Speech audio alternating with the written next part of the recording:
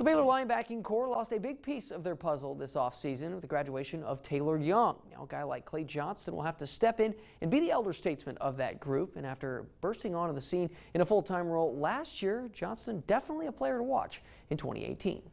Clay's been a real bright spot defensively, and made some impact plays. Junior linebacker Clay Johnston was second on the team in tackles last year, despite missing the last 4 games of the year and playing part of his 8 games with a broken hand. Broke his hand in the Kansas State game, casted it up, and went out there and was trying to tackle with one hand in a cast. Had surgery Tuesday, and he's out of practice yesterday.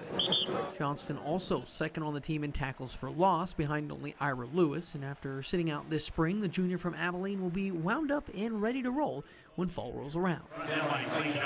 Clay will get better and better and better. I think he's a future All Big 12 player, and really an impact guy for us. Johnston, who once called defensive coordinator Phil Snow the Yoda of football, had a full spring to take the mental reps to be ready to lead this unit in 2018.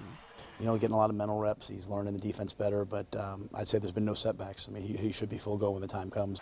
Along with Johnston's development, he'll be playing alongside another youngster who impressed last season in Jalen Peachtree, providing a lift to this new look Baylor linebacking core. Year 2, the older guys are teaching the younger guys. They're going through it for the second time. They know what to expect.